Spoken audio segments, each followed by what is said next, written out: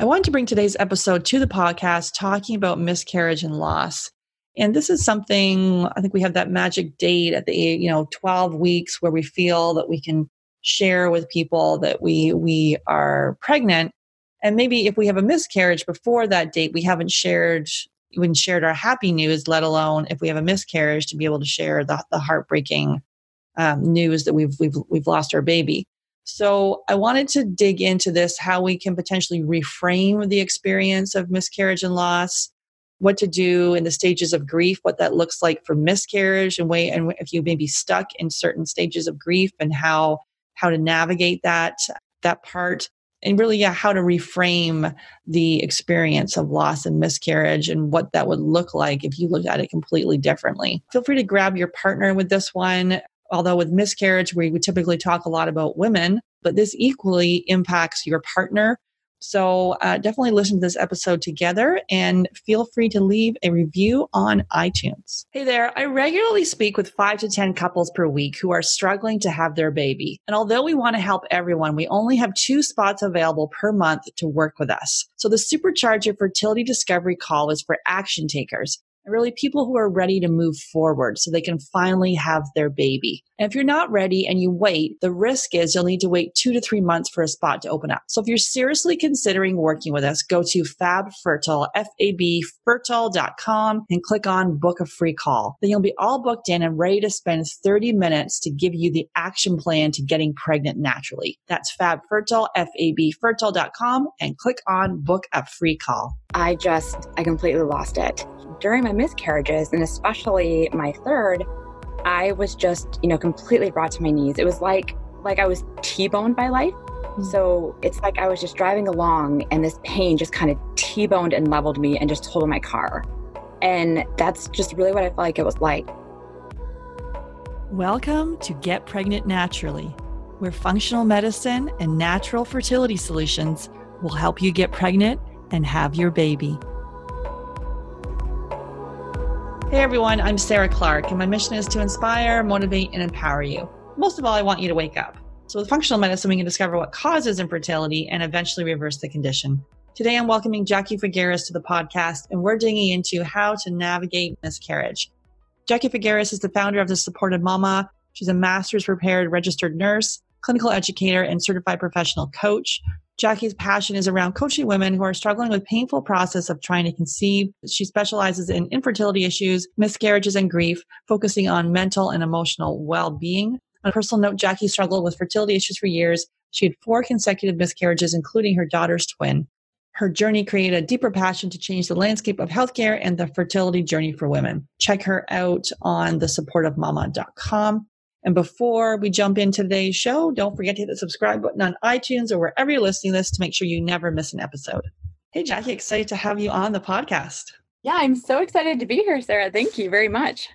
Yeah, so if you could share your journey as to really how you came to do this work for us. Yeah, oh my gosh. I'm so happy to be here to be talking about something that's just so personal for so many, and especially me. Mm-hmm. So I've been, in the medical industry for about 20 years. And I really love it. And I'm so happy to be part of that world. But, on my journey and my academic background, it only got me so far.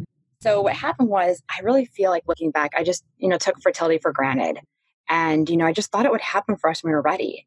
And even after my first miscarriage, I thought, okay, this is common. I knew the statistics. And so I thought, okay, unfortunately, we're part of the statistic. But after my third miscarriage, I really was just rocked to the core. I mean, I was working with a reproductive endocrinologist at that time. I had done everything right. I am that A+ student, right? I followed my treatment to a plan, and I even got pregnant with the first IUI. So, I really felt like I nailed it. So when we found out that that third baby also wasn't viable, I completely lost it, and here I was, just someone who was surrounded by all this knowledge, and, I understood stages, and I practiced a lot of self-care techniques and researched as much as I possibly could.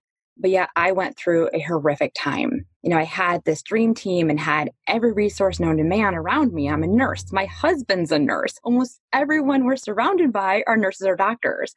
But during my miscarriages, and especially my third, I was just, completely brought to my knees. It was like I was T-boned by life. So it's like I was just driving along and this pain just kind of T-boned and leveled me and just totaled my car.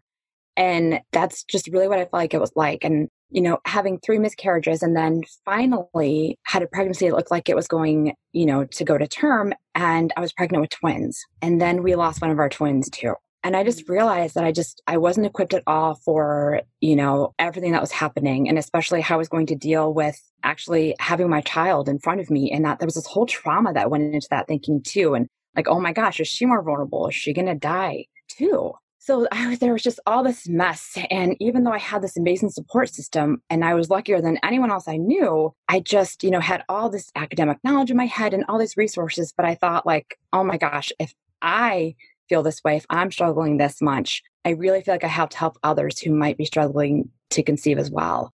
And so that's really what led me to create my coaching programs and the Supportive Mama. And I'm just so passionate about this because, I feel like it's kind of like that rock that people don't look under. And it's something that we just don't talk about enough. So I'm just so thankful to be here and to be a part of this and be able to help anyone out here who's listening. Yeah, well, thanks for sharing your story, and really that image of being T-boned by life. That's quite a powerful image. And so obviously people listening to this podcast are dealing with infertility and potentially dealing with miscarriage and loss. So I wanted to take this episode and really dig into some strategies and things to help them as they navigate this time and talking about miscarriage. So first of all, can you give us some stats around miscarriage? Yeah, so it's going to be a little bit different for countries. So I don't know all of the countries. In the US, 1 in 4 has a miscarriage and 1 in 8 is diagnosed as being infertile, which is 12 months of trying without, having a baby. And I believe in Canada, it's 1 in 6. It was the most statistic for infertility. Okay. I'm like, you can help me out there. Yeah. As far as for miscarriage. So 1 in 4. Yeah.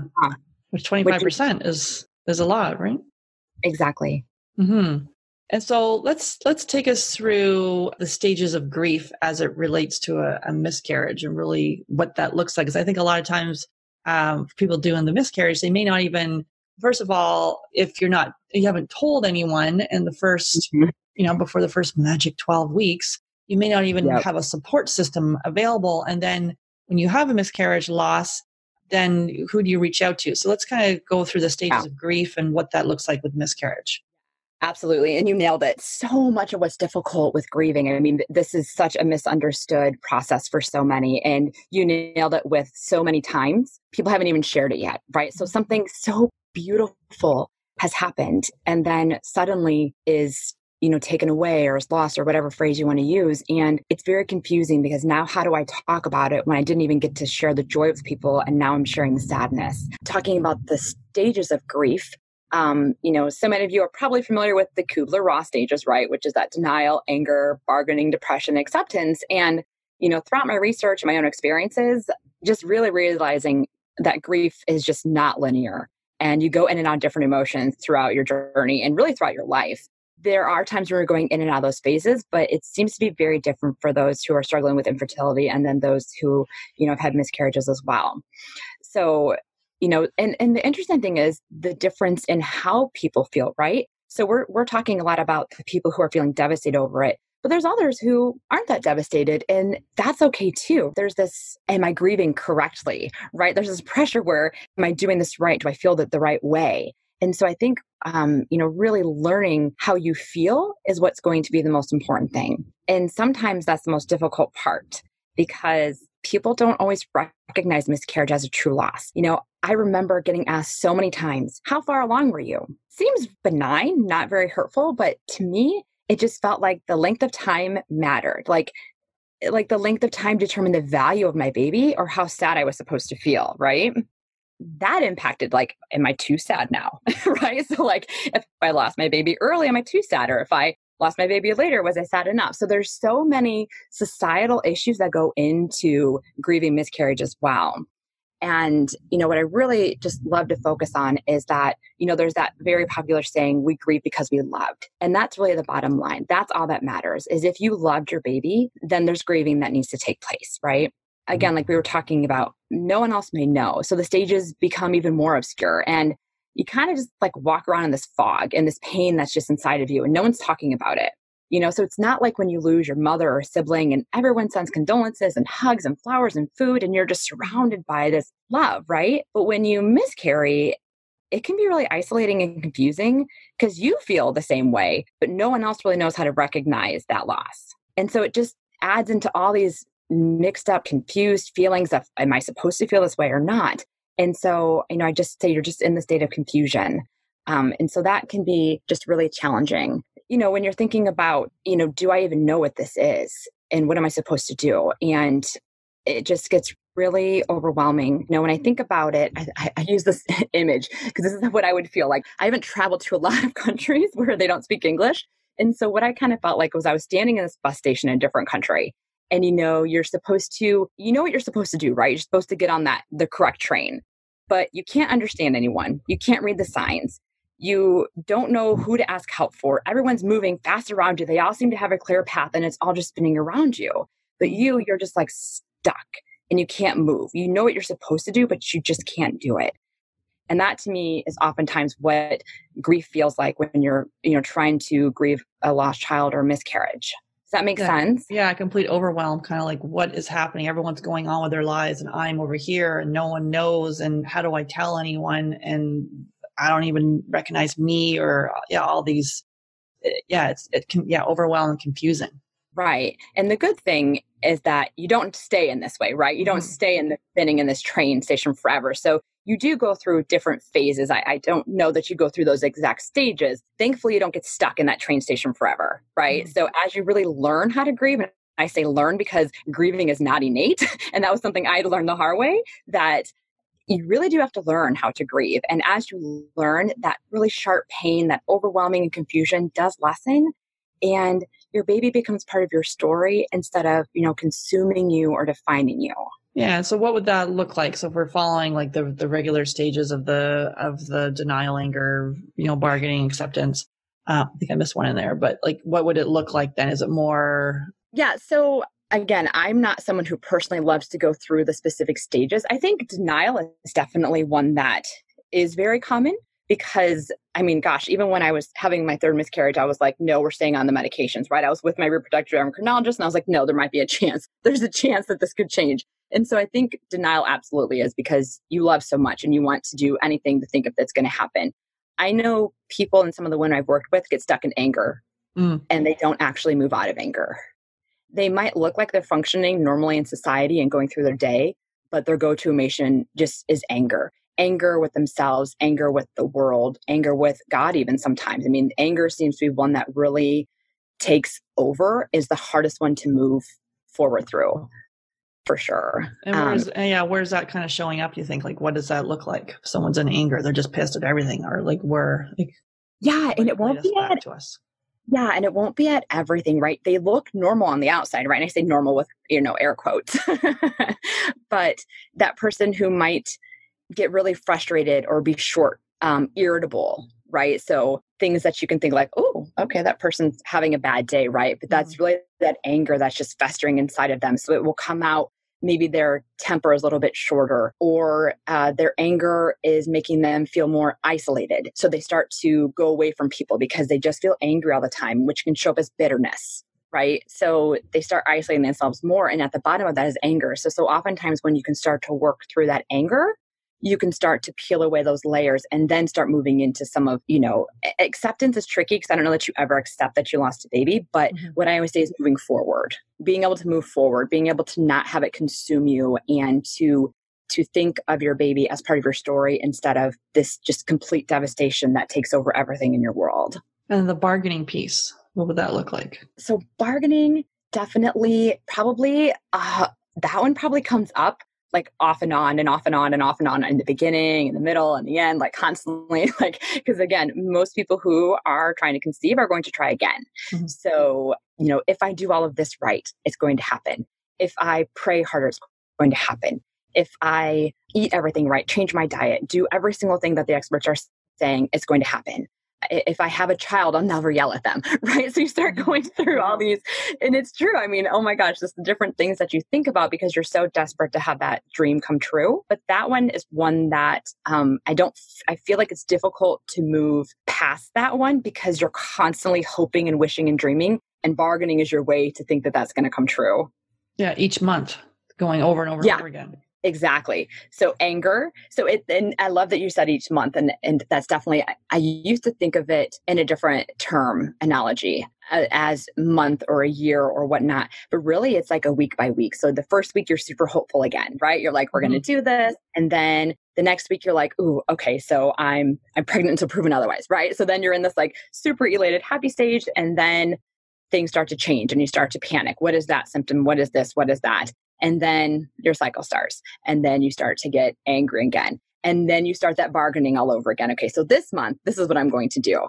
And, depression is sprinkled throughout that as well. So to me, it's this roller coaster and it's this more of this like really messy ball of yarn. It's not this linear line of I go through this phase, I go through this phase, because it's every month for someone who's trying. So that's why I just picture this ball of yarn where they're all intertwined and they're coming and going. And until you really learn how to really work through some of those emotionals and some of that trauma, that ball of yarn is really hard to untangle. And what's the other one? So denial, anger, bargaining, acceptance. I'm missing one. Depression. Depression, yeah. Which I said is sprinkled. Is that, yeah, well. So that's kind of in there as well, obviously, be it situational in this case, or if it was clinical from beforehand. What's your experience then with the depression, what you're seeing, or maybe if you have a personal story of that or anything you want to share? Yeah, so depression is interesting because depression can show up in different forms as well too. So some people, so like for me, what I would add into here, if I made my own Jackie Figueras stages, I would add in anxiety. I think depression is something that can manifest its way in multiple ways, but anxiety and depression are very separate, although they get lumped kind of together and they can create one another, right? So to me, I think that anxiety is what really starts to come up. The sadness and the depression is for sure there are people struggling month after month, getting those, big fat negatives and just over and over and over feeling like you're just on this hamster wheel, nothing is changing. But then there's this anxiety of feeling like I talked about, that pressure of what can I do to change it? How can I do that? And for me, that I think is what really took over was having that intense anxiety, which then, really manifested itself postpartum. And so that was when things really shifted for me. I had my miracle. Why? What are you talking about? I should just be elated and happy. And like, this is what I dreamed about forever. And to have postpartum anxiety where people really didn't talk about that. People don't talk about postpartum depression, but postpartum anxiety isn't even, a lot of providers don't even have a questionnaire for it. They have the questionnaire for depression, which manifests itself very differently from anxiety. So in that buildup month after month after month of putting your body, your emotions, your hormones through that trauma, it all becomes compounded. Whether it's compounded grief, compounded anxiety, it all starts to build on each other. Back to that anger and the bitterness. And then that's really, then you will go into that isolation piece. And that's where we really do need connection. So what are some, during that stage, how do we, when we're feeling in that, like stuck in there, and like, as you say, bouncing around to different stages? Yep. And I think, for people, sometimes silence and isolation is comforting, even though it's not healthy, it can be comforting at times. And what I really encourage people to do is start to look within themselves and figure out, what it is that they can start to do, being aware of what they're going through when they're starting to really retreat, when they're feeling all that anger and they're just not sure, right? They're still figuring all this out for themselves. And, we do a lot of this where we talk about, being able to reach out for help. How do you start to speak up? Because it's very scary to talk about. It's very difficult to be vulnerable. It's very difficult to be vulnerable with everything, right? We tend to protect ourselves. But when you're dealing with the thoughts, it's really difficult. And so what I have found to be really helpful is letting them learn when they're ready to start to speak up, letting them learn how to ask for the right support and how. What does support even look like is a huge deer in the headlights. When I ask that question, Sarah, what does support look like to you? What would support look like from your husband? It's very difficult to start describing those things. So really get into that nitty gritty, deep into that so that they will recognize it when they receive it, right? Because so oftentimes we say, oh, I don't feel supported. No one else knows what I'm going through, but how are we showing up? Yeah, that's a lot of times being able to set boundaries and asking people like how you want it to, what do you want? And we haven't even thought about what we want. And so we haven't told people. And then when they do something that we don't like, we're upset and triggered, but it's like basically, it's not telling the world, but it's like telling a few close people, wait, when if there's a baby announcement or if there's whatever it may be, I want you to handle it this way. And it Yep. can feel a little scary to be that bold right away, but that's how you then go, wait a minute. Yeah, that's what I really want. You're asking for what you need. Exactly. And boundaries is so key. That's actually my next point. So thank you. You led perfectly into that. Because I think when we start to share, it's like this wide open door.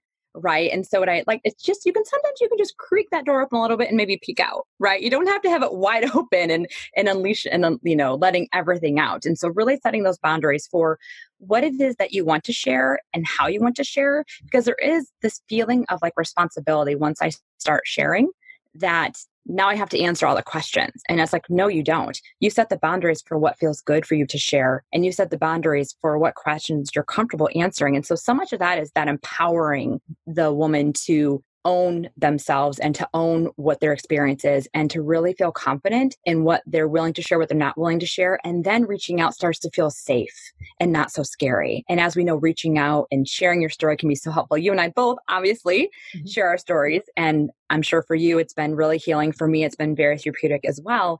But that can be so hard when you're in the thick of grief. And so just, dipping your toe in the water, creaking that, door open and setting those boundaries, understanding how and what it is you want, what does support look like? Those are all those really key things to help you come out of that isolation and to not be so stuck in that anger stage. And the male partner is equally hurting as much as the female partner. And so what are some tips to help him deal with this? Yeah, I'm so glad you brought this up. And I myself sometimes, because I do coach women, I do partner work as well. But, it's so easy to go straight to the woman because she's one physically who went through it, right? And the man oftentimes, as you know, takes on so much more of the weight because he is also taking care of her, whether it's physically, whether it's emotionally. He sometimes is the speaker on behalf of the couple, right? So the woman can't handle it. So the man steps up and starts speaking on their behalf. And, it's so interesting as I'm learning more and having more men speak up, other than just my husband's experience, that they feel the same. They're going through so many of the same issues in a different way. And for them, it's sometimes more difficult because they don't, in general, talk as much, right? Don't reach out as much. And they have the added weight of taking care of another person besides themselves. Yeah, I think sometimes they think they need to be strong, but they've lost a child as well. So it is for them to reach out for support, and not just be the support for their partner, but that they can get support. So when you're doing some couples work and stuff, are you as well?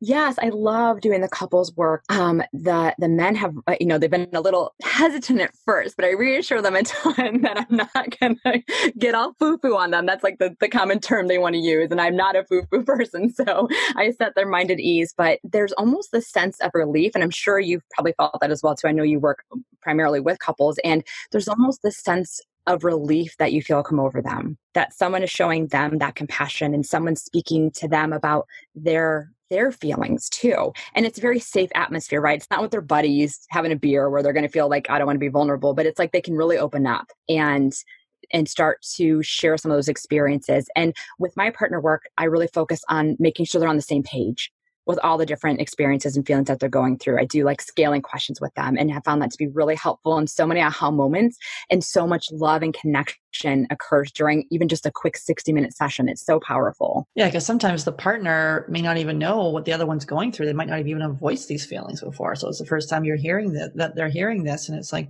okay. Yes, exactly. I have them sit in separate rooms. They have their own pieces of paper. They answer them privately, and then we share them together.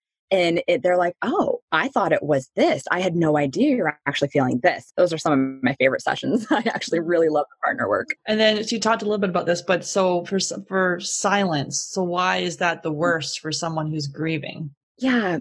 And I love that. Such a common question that I get. And it's not so much about like silence is the worst, but like, oh, I see everybody posting now and celebrities are posting more. And if you go on Instagram, my gosh, there's just this amazing fertility support on Instagram. I want to share, but I'm not sure how. And so I think with silence, what's so harmful about silence is, again, like we talked about, it creates that isolation. And that's what's harmful.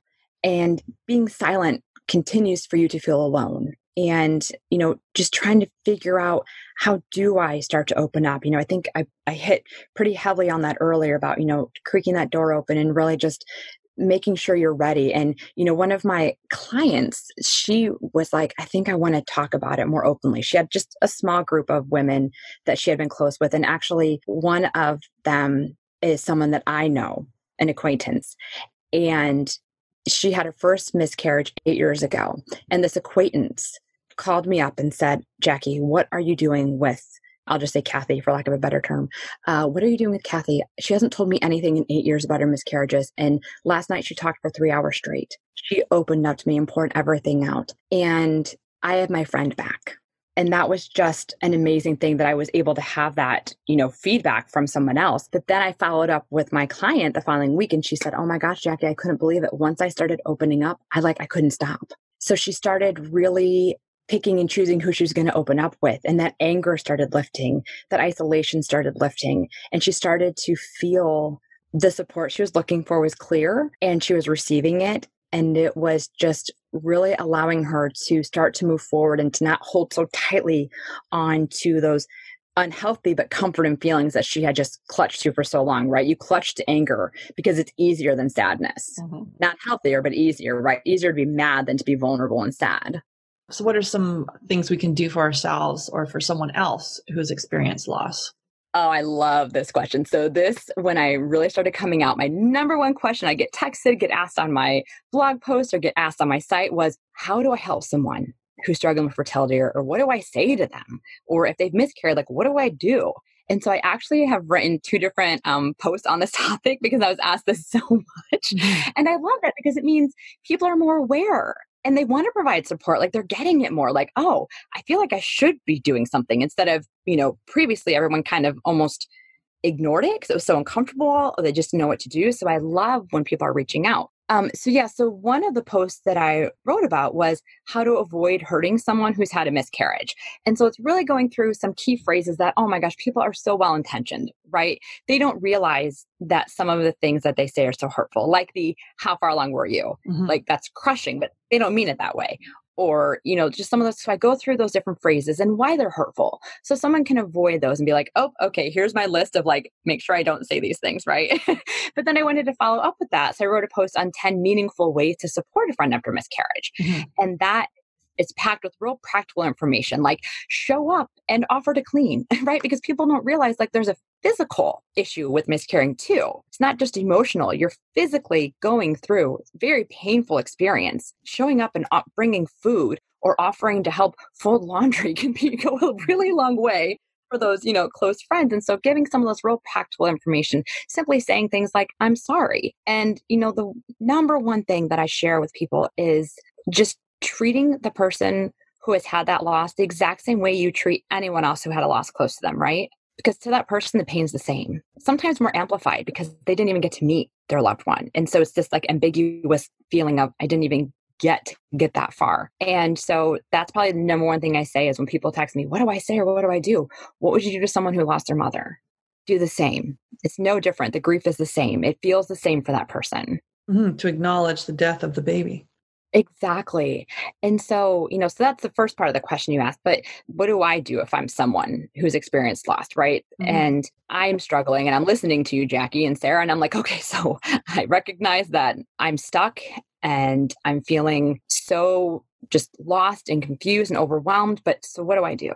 And so one thing that I really realized, and I mentioned this a little bit earlier before, is that I just realized I didn't even know how to grieve.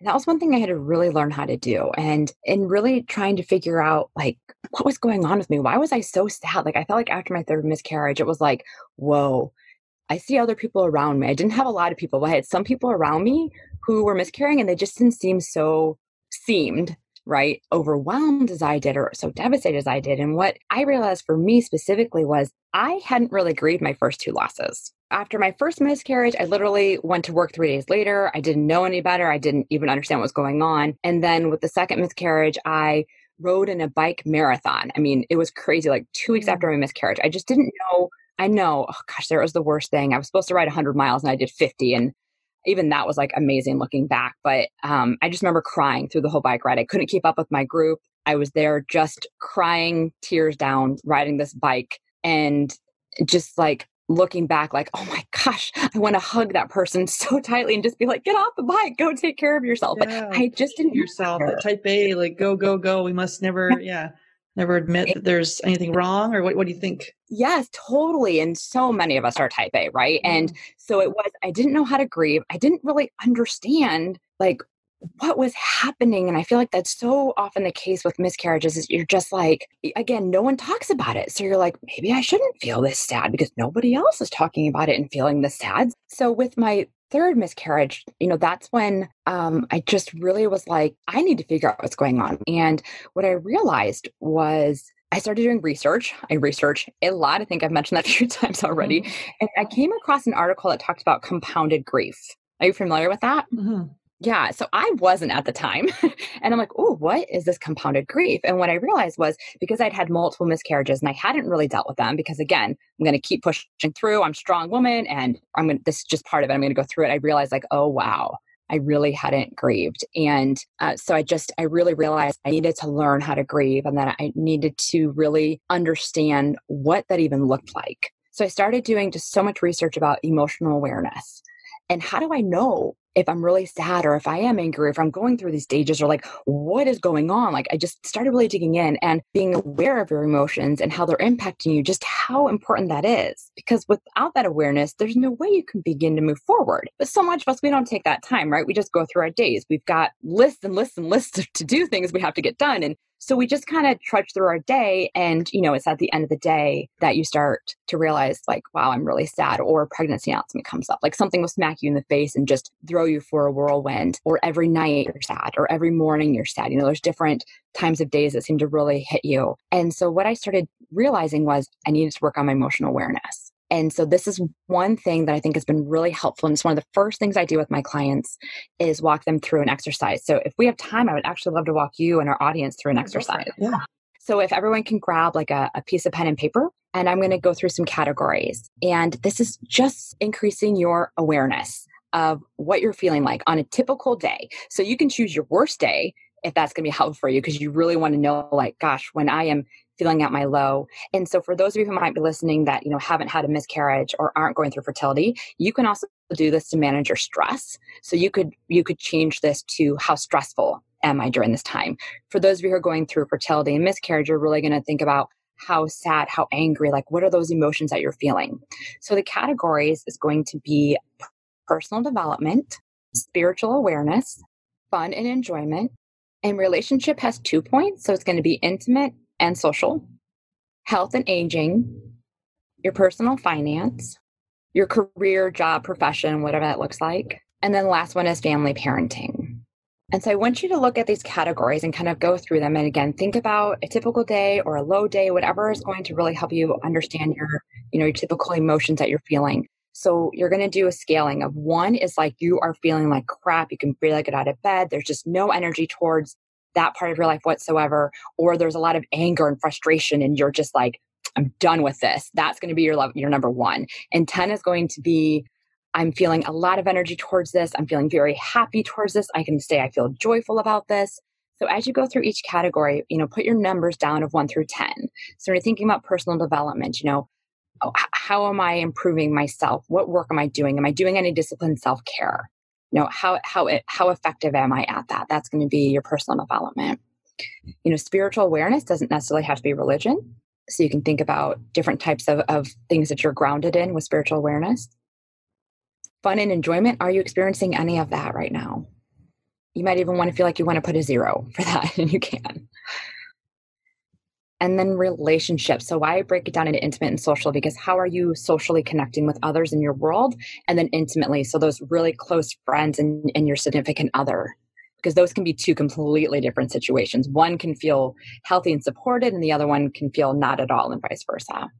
And then health and aging. How are you taking care of yourself? Especially right now, you might be hyper in tune with everything. And again, that bargaining, going through everything to make yourself super healthy, or you might be partaking in things that are not very healthy because you're just frustrated and burnt out and just done. So you're starting to kind of do some unhealthy habits.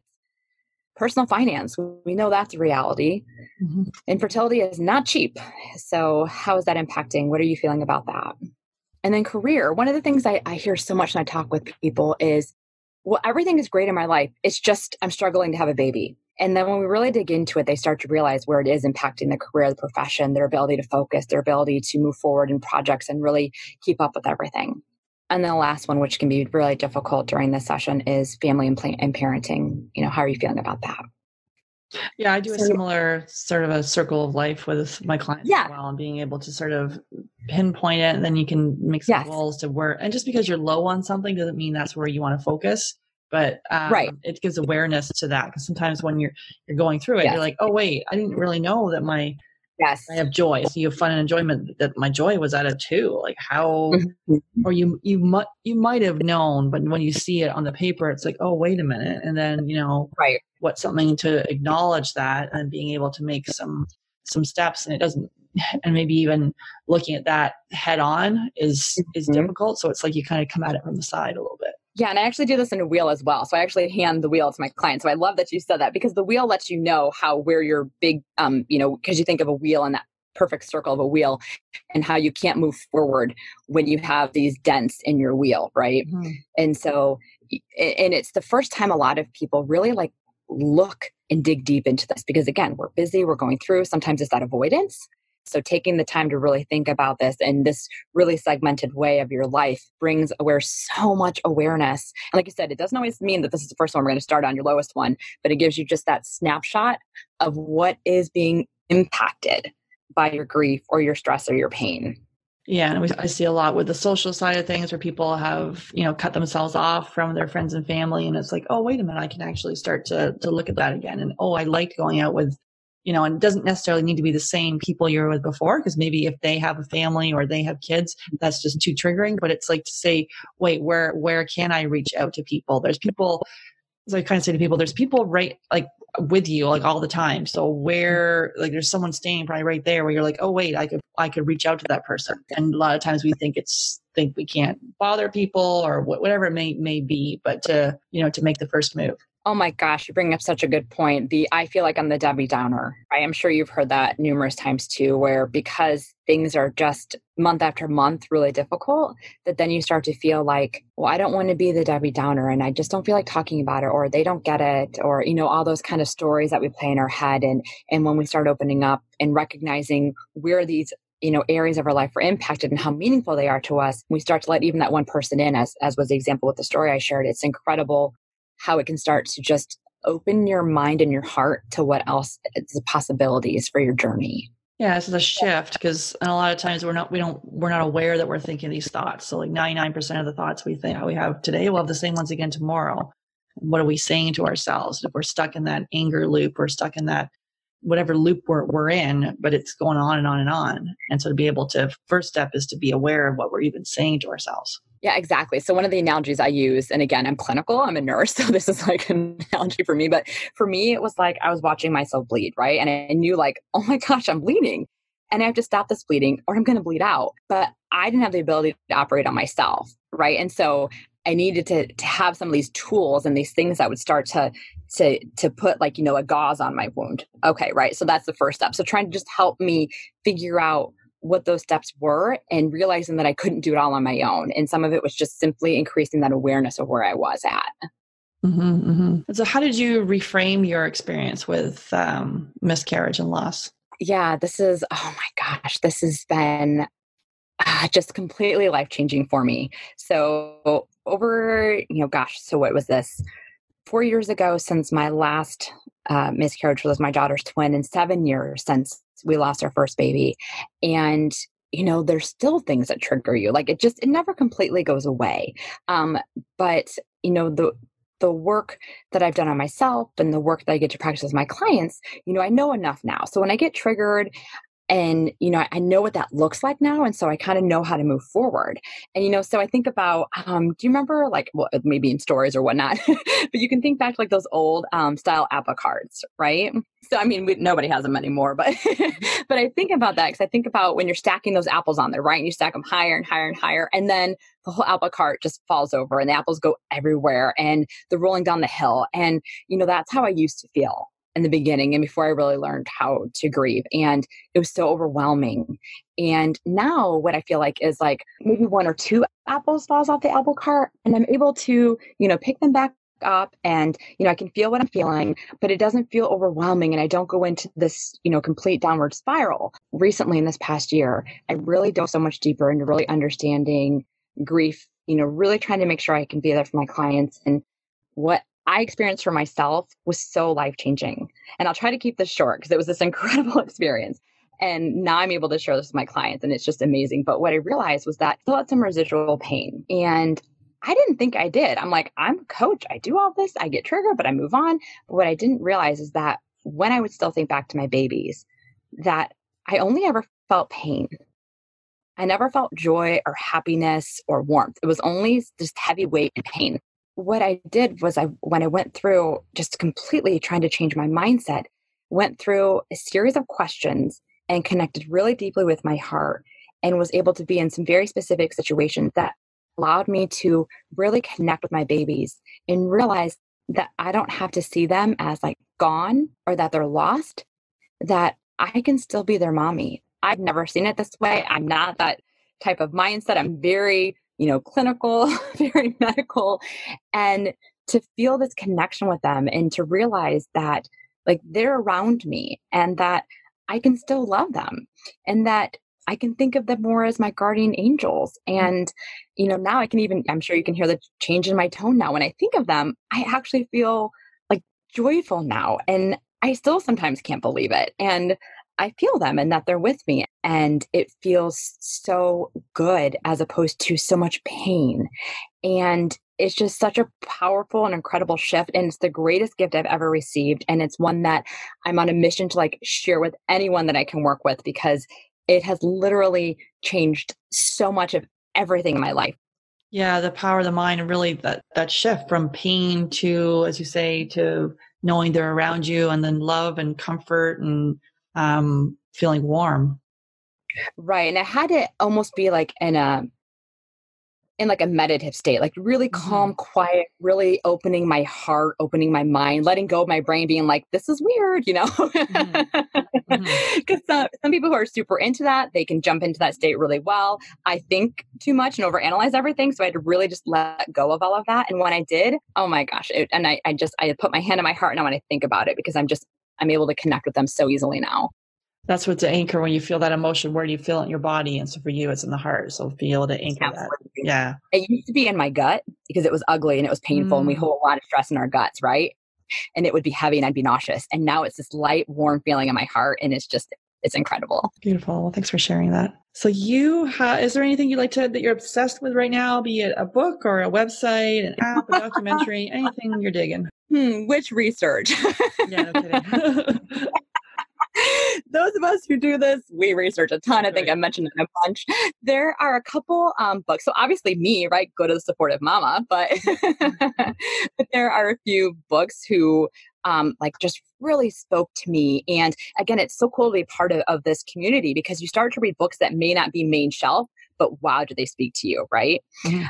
So Life After Miscarriage by Shelley Meddling is amazing. It's a really quick read, but it's really personal and it's really easy to relate to. And she's just like real and you read it and you're like, oh, this person gets it. And it starts to really like, if you're feeling alone, definitely start with that book. It is amazing. Infertility and PTSD, The Uncharted Storm by Joanna Flemons.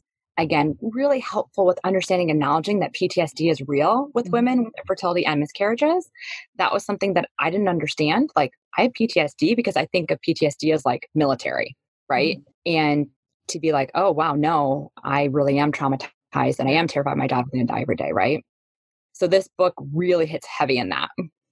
Life After Baby Loss, a companion and guide for parents by Nicola Gaskin is also amazing. And then anything by Zoe Clark Coates, right? I mean, if you're not following her, follow her, sayinggoodbye.org. I mean, she is so gifted in her messaging and her images and everything. I mean, she has this beautiful image and I can't wait to recreate it of her with her children and then with her angel babies also in the picture. And I think that one, just anyone who's lost a child is like, yes, that is what I want to relate to. So Zoe Clark, there's so much. What's her last name? Oh, Zoe Clark Coates. Coates? Yep. And sayinggoodbye.org is her site. Oh, is it? Okay. And then she also has a book called Baby Loss Guide as well. So I'd say I'm probably pretty obsessed with her more recently in the past year and a half. Great. Well, thanks for those recommendations and success story. I think you've shared a few. Was there anything else you wanted to share? No, I think I went through quite a few of them, and I know we have to be mindful of the time and everyone else's time who was listening out there as well. And so you have a free download for the listeners. They can go to the supportivemama.com and they can have, so it's a guided meditation. So how to calm your mind, energy, and frustration on your fertility journey. And then it's 15 minutes. So what can they expect there? I am someone who I like in my fantasy world, I'm like this amazing meditation person, right? I can sit there and I can just totally be open and all that. But as I mentioned before, my mind takes over. And I was looking and doing a ton of research. I love a lot of the apps, but I was looking for something that was really specific for fertility. And I wanted to provide something that was free. Some of them I found you had to pay for. And so I created this 15-minute, it's kind of like a body scan imagery, a guided imagery. And the feedback has just been incredible because I focus specifically for anyone who struggles with infertility, anyone who's had miscarriages, going through your body, figuring out how to, sprinkle in some affirmations to love yourself. And it's heavy, but it's profound what you can do in 15 minutes. And I try to keep it short. I know everyone is so busy, but the feedback has been phenomenal. So many emails from people just saying, you get me. This is the first meditation that really spoke to me as someone struggling with fertility. And, my voice quality, I don't speak like this. I'm much softer and the music in there. It's just all meant to be very warm and nurturing, but really help you come out of it in a different mindset. I love that. So definitely go to the supportivemama.com and then you said just click on where do they go there? They just click on There's a drop down that comes up within 2 seconds and you just fill out your name and your email and it comes directly to you. Awesome. Great. Well, thanks so much for coming on the podcast.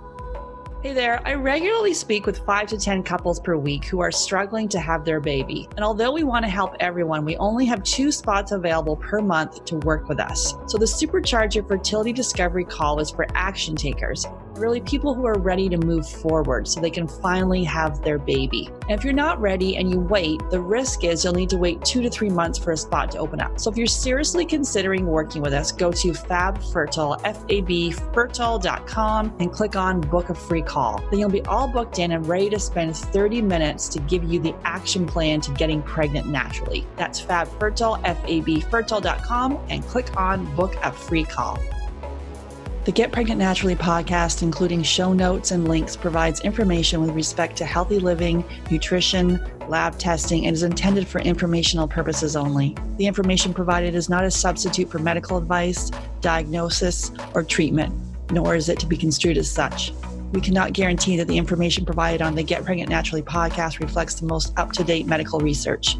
Information is provided without representation or warranties of any kind. Please consult a qualified physician for medical advice and always seek the advice of a qualified healthcare provider with any questions you may have regarding your health and nutrition program.